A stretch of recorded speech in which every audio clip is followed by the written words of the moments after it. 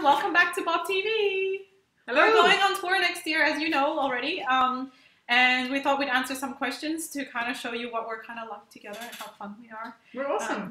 It's a one big party. Yes, it's always fun on tour. So the question today comes from Jackie, and she says, I wonder if you've ever suffered a crisis of faith in regards to the business.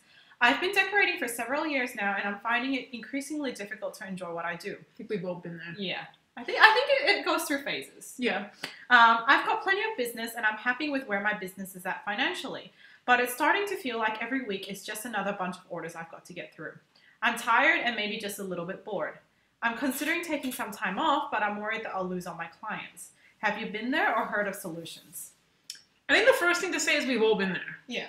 We've definitely had moments where we have just plain burnt out, or we feel like we're going to burn out. Yeah. And it's interesting, but I was going to actually, when I first read this, I was actually going to say to her, raise your prices. And the reason I was going to say that is because I find that people who burn out are the people who often are not getting much return for the work they're doing. They're putting in hours and hours and hours and hours of work, but they're not seeing the money back. Exactly. And I have to say, if your demand is that high, your prices need to go up. It's all about demand and supply. Absolutely. And she would be, if she had said, I'm not making any money and I'm burnt out, which is a common thing, I would have said to her, you'd be better off doing less orders for more money. So my original advice would have been to earn money. But interestingly, she's saying, I've got plenty of business and I'm happy with where my business is at financially. So the advice I'm going to give her is not to raise prices, but if you're watching this and you're feeling like you have so much work to do, you're working so hard, you're just not seeing the return, raise your prices. That's step number one. People are coming to your door, that's great. They'll probably keep coming if you've raised them. You probably will lose a few, but better to do more orders at less money. Sorry. Yeah. Less orders at more money, other way around. Less orders at more money than be working like crazy and not getting much return. But in Jackie's case, she's talking about making enough money and doing okay. And I think when we go into business for ourselves, we don't really think about the fact that it is, in some ways, a job. The fact that you love it is still there, but that doesn't mean that you won't burn out. And just like you won't get bored. Or you won't get bored, yeah. I mean, cake is wonderful and it's an amazingly creative medium, but there is a point where you just go, oh.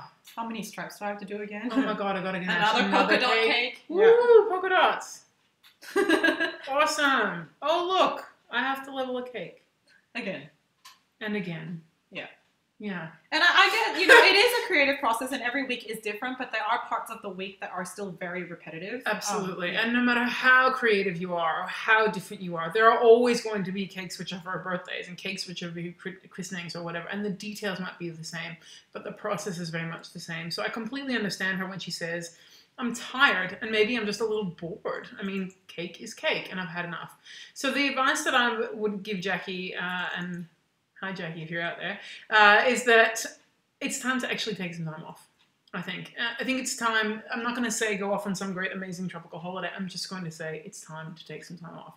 And she's probably feeling like she can't take some time off, and probably what I would say is look forward in your diary to the very next weekend that you've got with no orders, or with an order that one of your staff can handle if you have staff, or just a weekend where there's nothing. And we all have those weekends. Nobody's booked out every single weekend from here until eternity. And even if it's like a holiday weekend coming up, Thanksgiving or whatever, take that week off. Literally say to your clients, I'm really sorry, I'm totally booked out, or say that you're on vacation, whatever you need to do, and take that time off. And then when you get to that time off, I want you to actually do a couple of things. The first thing I want you to do is sit back and go, remind yourself, why am I in business? What am I doing this for? What's its purpose? What purpose in my life is being in this business actually filling for me? What am I doing this for? And the second thing that I want you to do is actually reevaluate where your business is at. I find that the people who are often in that burnout stage or in that crisis of faith stage are that way because things have been going along kind of like this.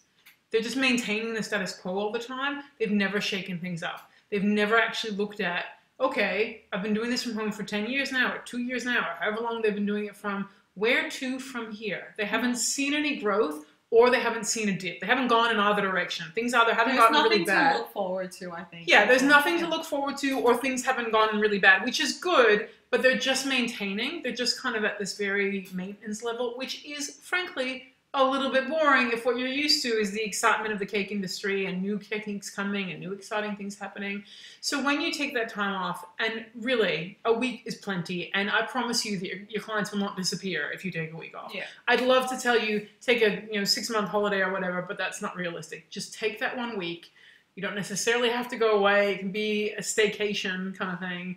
And think about, one, the purpose of your business, why you're doing it, and try to get back in touch with your soul and what your soul is telling you about why you're doing it. And two, reevaluate where the business is at.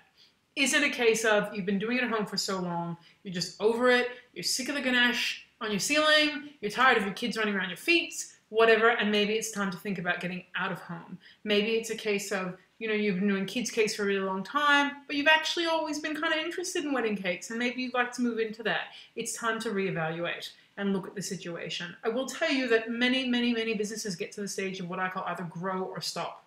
And they decide to either stop and maintain the status quo or quit altogether, or they decide to grow. And by grow, I mean change up the procedures, change up what they do, change up where they do it, etc., that sort of thing. But Jackie, it's absolutely time to take some time and step back from your business. And I don't think you have anything to worry about in terms of, I think she was asking, how do I lose, I'm worried I'm going to lose all my clients. And I think that's really not an issue. I mean, you take a bit of time off, they're all not going to disappear overnight. Yeah. You might lose the clients for that week that you can't take orders, or that 2 weeks that you can't take orders, but they're not all going to run away just because you're not available that one time. Absolutely. So, yeah. And financially, frankly, there's going to be a big difference. Meaning, insofar as if you take a week off and you're panicking about the money you're not going to earn that week, let me tell you that in a month's time, when you haven't taken that time off and you're burnt out and you're laying on the floor with the flu and feel like you're going to die or something, you're going to lose a heck of a lot more money. So personally, I'd rather take a week out, lose a couple of orders, not make as much money that week. Okay, we're all eating bread and water that week or whatever it is.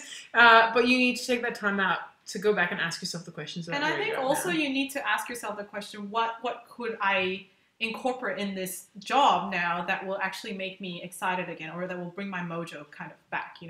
At the same time as finding the trouble spots, I think you also need to find out, like Michelle was saying, like what's next, or what can actually motivate me, and then drive yourself towards that. Yeah, absolutely. Yeah. And I think also it's really important to get back in touch with your craft. Take a class. Yeah. In whatever. It not doesn't necessarily even have to be cake. Yeah. And not crafty. A real class. Like where you touch stuff. Okay? And you touch real things. Yes, that's right. Oh, look, it's a human. Okay? Because I think that also kind of going back to our roots often helps a little bit too. So many of us got into this industry by accident. We just kind of ended up there because we made a cake because it seemed like fun. We'll give it a try, whatever. Go back to your roots a bit. And I think it's such a solo industry, and when you go to an actual physical class, you start to meet like-minded people, and that kind of just brings back that passion or that love that you actually had for what you're doing, Yeah, 100%. Yeah. But please know we've all been there. We've all been there to various degrees. Yeah, extremely normal. Yeah. In fact, I'd be surprised if anybody didn't do it. But, it happens in normal jobs too. Many is the time when, both Sharon and I had careers before we did cake, and many is the time I'd be like, oh, look, it's Monday. I have to go back to work again. Yeah, another spreadsheet. Yay. Another spreadsheet. Joy. Yeah. So we all have those moments, but it's time to step back and reevaluate a bit, I think. So good luck, Jackie. Let us know if you need any more help. Yeah. And we look forward to seeing you on tour. See ya.